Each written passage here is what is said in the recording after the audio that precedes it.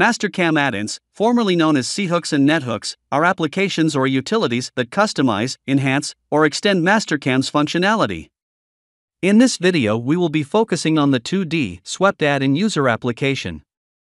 Let's start by creating a model.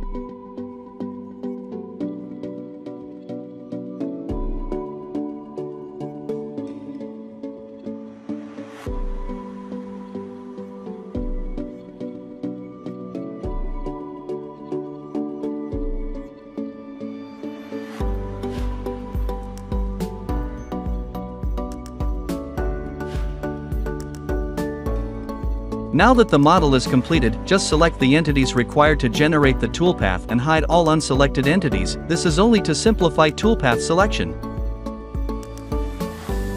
Let's create a toolpath by sweeping one boundary along a second contour. First, select the across contour. Secondly, the along contour to follow.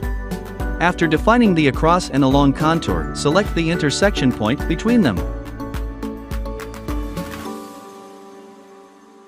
After successfully creating the toolpath, now let's open the Toolpath Manager.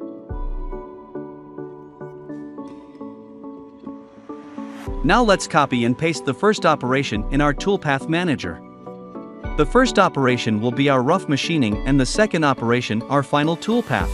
Therefore, we need to adjust the amount of stock to leave in our roughing operation.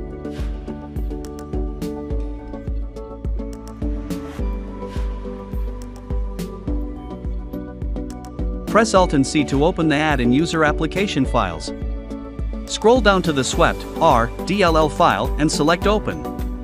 The parameter settings will appear on the graphics window, allowing to adjust depth of cuts, as well as the starting and end point of the Z-axis, depending on the tool plane of choice.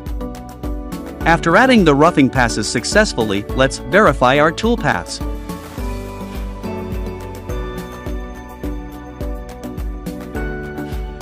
Thank you for watching.